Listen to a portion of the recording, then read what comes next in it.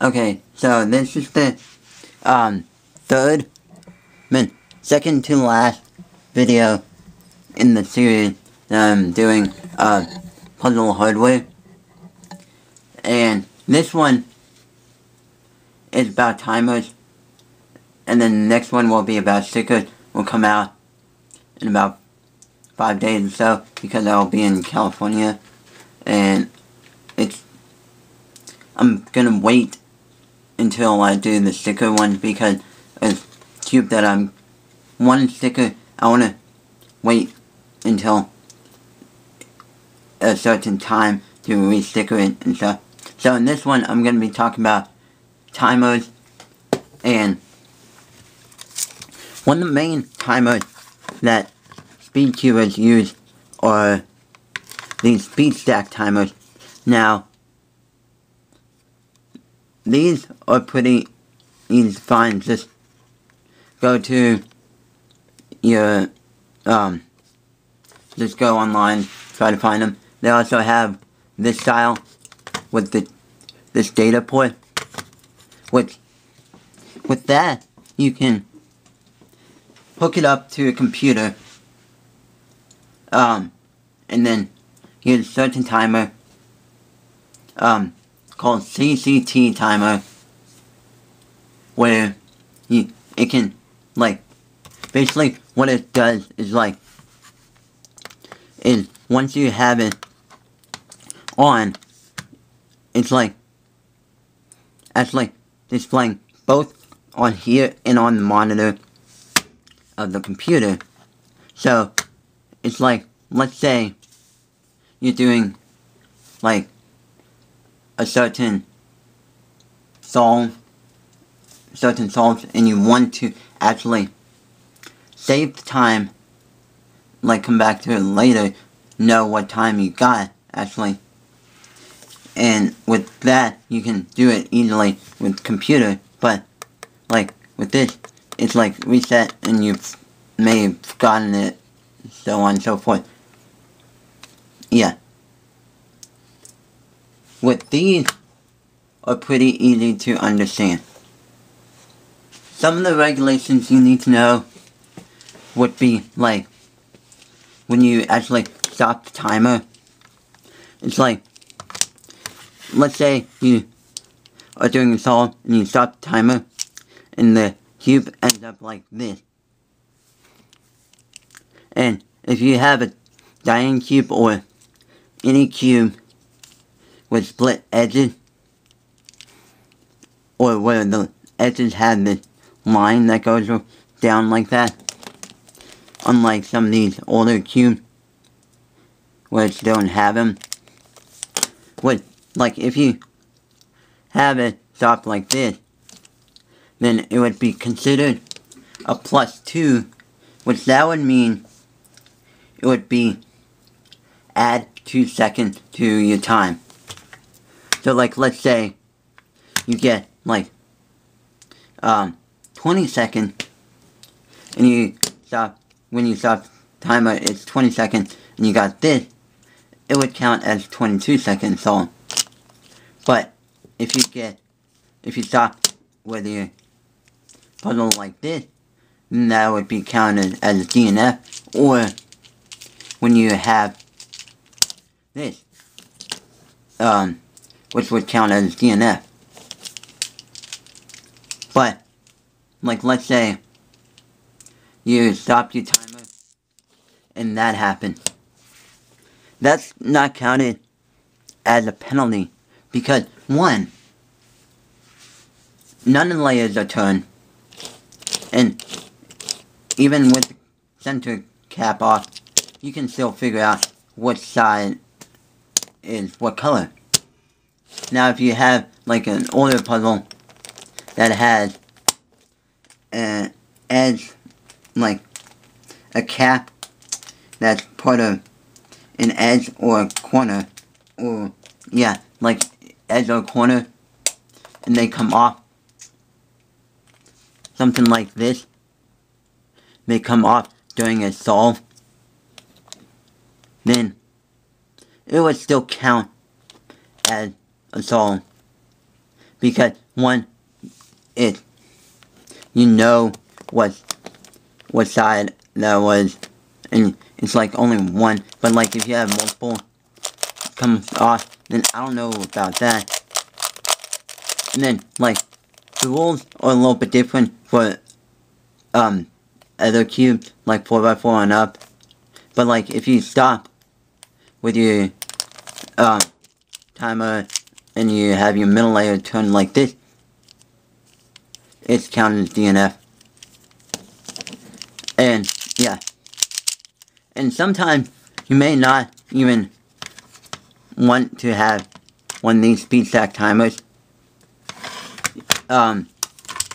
There's speed stack timers that come in these styles. And then there's another newer type one where, like, instead of having it like this, you have like these things that go onto a mat, which would be a speed stack mat would look like this, where you hook up your timer up here and you use that.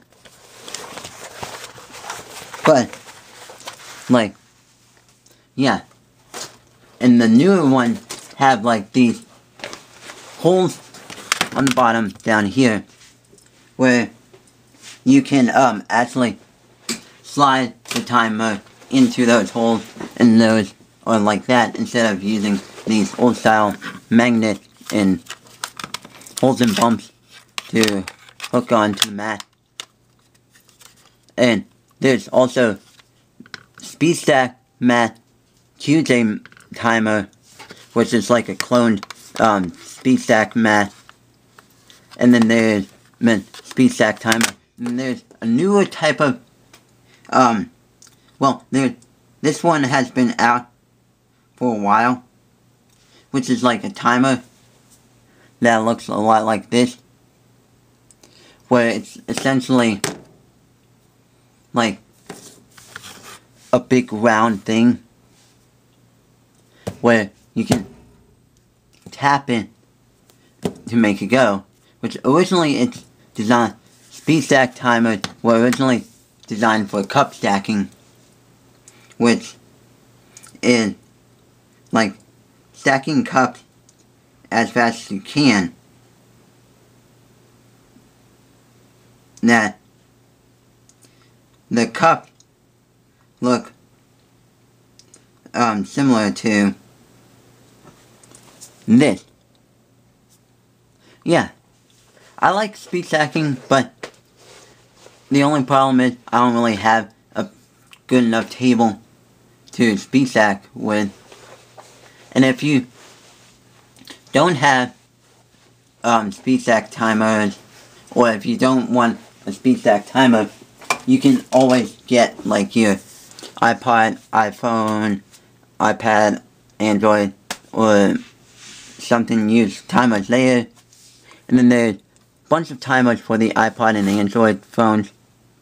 And then there's this timer, which is Chaos Timer, which I have a review on it of this timer on my second channel. Go check the review out on it. There's a bunch of other timers like Cooper, iTimer, and then some others. Basically, yeah, with some of these, they come with like a generated scramble. Something like this, as you see on top, which that is like tells you how to scramble your cube to time it. Now, I've noticed some timers have these scrambles, but they're not really the best. Yeah, and then there's also some timers that are like found online, or like ones that you can download onto your computer and stuff like that. And if you have a speed stack timer, you can also get like a mini stack mat pod, like stack pod, which plugs into the data port right here, and it's really interesting. And then there's like a bigger display timer, which you can get for home, but it costs like $100, which is not really for most budgets, and you most likely want the mini pod. Yeah. And then if you got a stack mat timer and you have a stack mat, there's like 3 different options that you can do. There's like the regular size stack mat, and then there's the mini pad, which is like basically like here's the timer over here, and it goes about up to maybe about this far away from the end of the timer, and then goes up to maybe about pretty far. So it's like a decent mini stack mat timer that covers up less area space. And then there's the third option, which is a lot easier and cheaper to make. Well, cheaper to get, which is essentially a homemade stack mat, which essentially is made out of a mouse pad, like what I have here. Now I have a tutorial on how to make this, so check it out.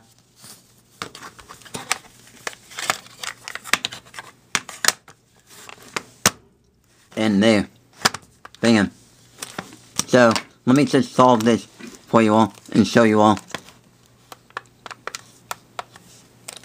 So basically, there's also another rule with timing, which is like you have about 15 seconds to inspect, which that tells you like, well, it like you inspect your cube, take a look at it, see what cases are there, and like how you can figure out how to solve it.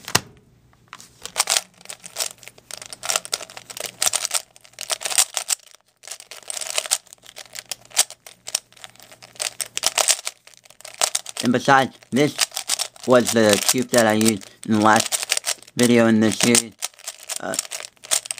Yeah, I used to tension this cube.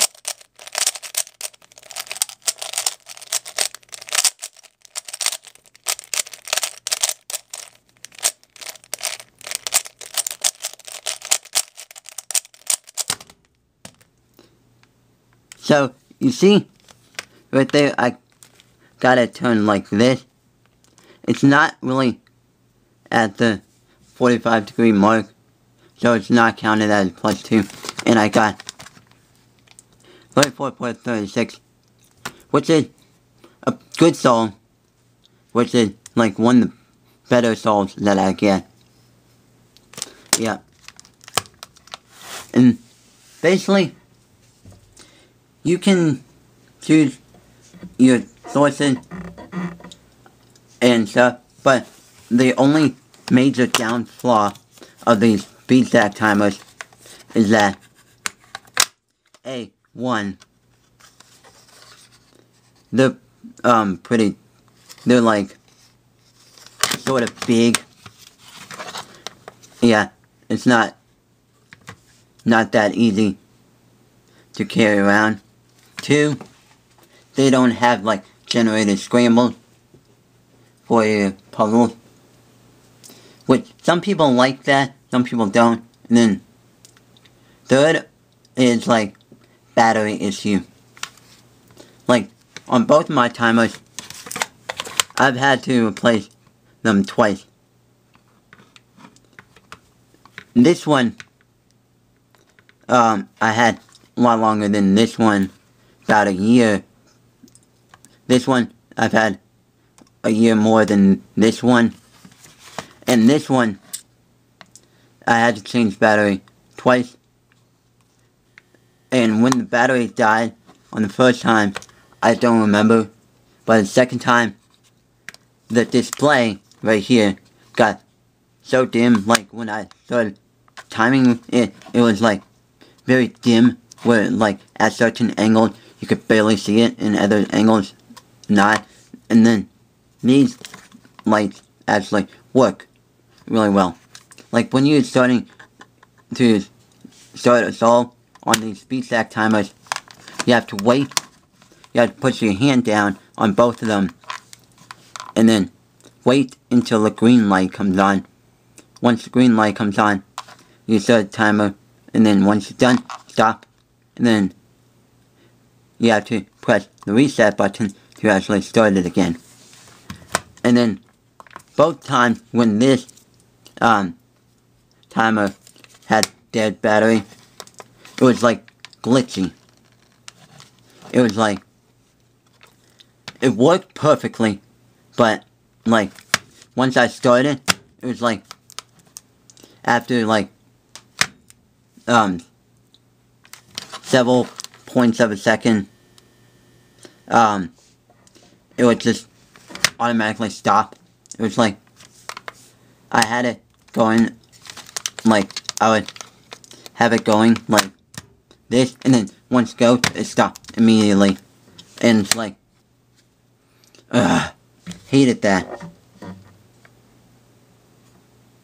Yeah, this one I bought used.